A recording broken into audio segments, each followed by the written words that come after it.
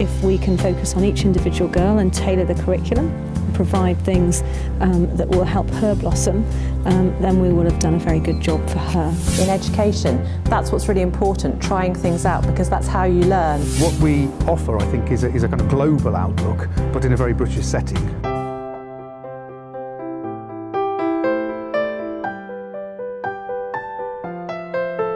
They earned their fame and charm thanks to the best-selling books by Joan Rowling about Harry Potter. In the grand and respectable walls, young people live, work and socialize together. Here they start spreading their wings and at the same time get used to some kind of discipline and rigor. The famous British boarding school, unique and inspiring. Well, in fact, real boarding schools do not teach you how to make spells, but one can't deny there's some sort of magic in them. Jest bardzo dużo ludzi z całego świata, bardzo dużo niesamowicie inteligentnych ludzi, którzy ze sobą rozmawiają i ja się też na co dzień uczę się bardzo dużo od moich znajomych, nie tylko od nauczycieli. This is where pupils discover their passions, talents and face their first challenges. But perhaps the most important thing, the teachers know how to guide a pupil to help their potential to flourish.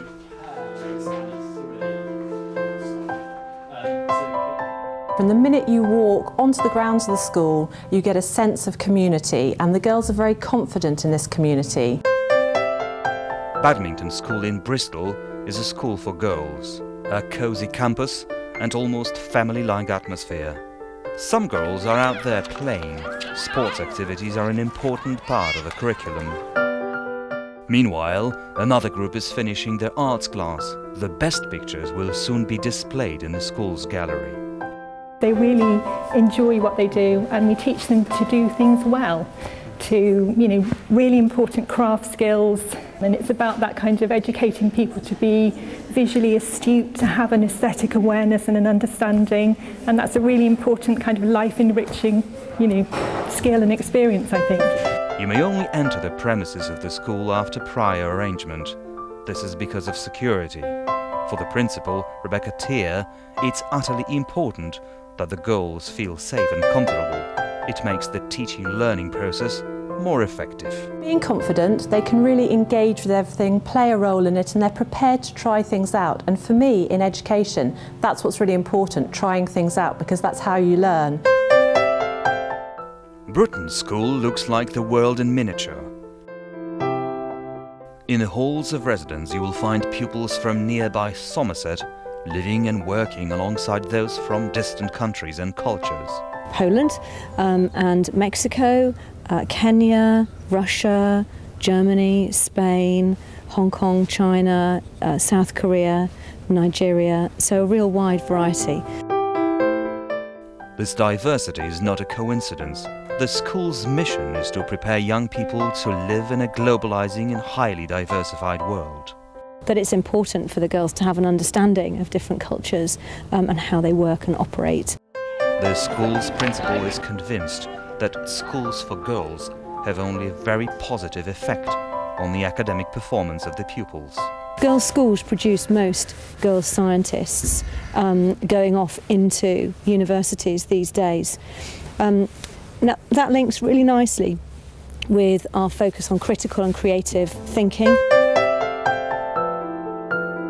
Comprehensive educational development at this stage does not only refer to the sciences.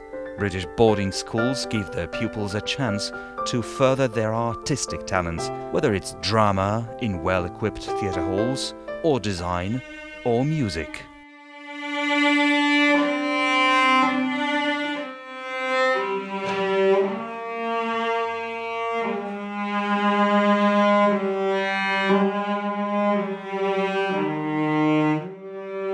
Doverbrooks College is a co-educational school. Its major advantage is location. The school is based in Oxford, near the famous university.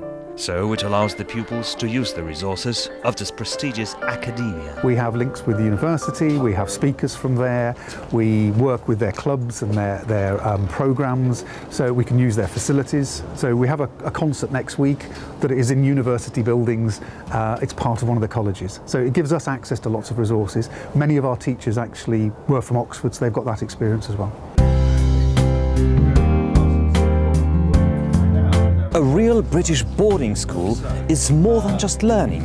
It's a very special way of life. Here, pupils, supervised by their personal tutors, not only increase their knowledge, but also develop their passions and talents. And what's equally important, they make friendships, which in many cases will last a lifetime. Żyje się naprawdę świetnie, atmosfera w szkole jest super. Julia came to Overbrox nearly a year ago. She will soon be taking her A-levels here. She's planning to continue at a university, possibly Cambridge. What we offer, I think, is a kind of global outlook, but in a very British setting.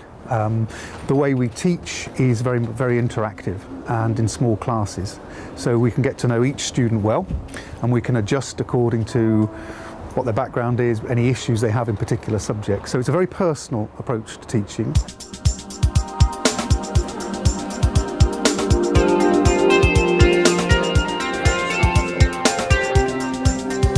It's an open environment. Students are very friendly to each other. Staff and students have a very easy, comfortable rapport with each other. So I think students who come from other countries immediately feel welcome, and we do a lot to make them feel welcome. We have a really good induction programme.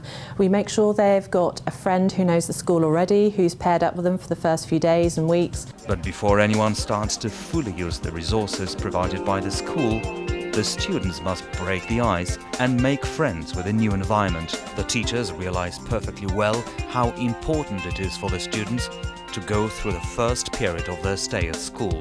They know the pupils need extra support, and they always provide it if and when needed. We have an international student supporter.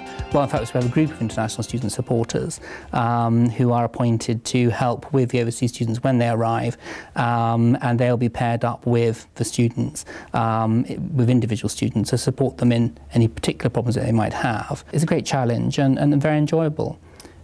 And you know, at the end of the day, they go out into the world, and I think they've really taken something of our way of life back home again, which I think is very important in this age of international, the global world in which we live. Not everyone, though, returns home straight away. Many pupils make their way to good universities and continue their education.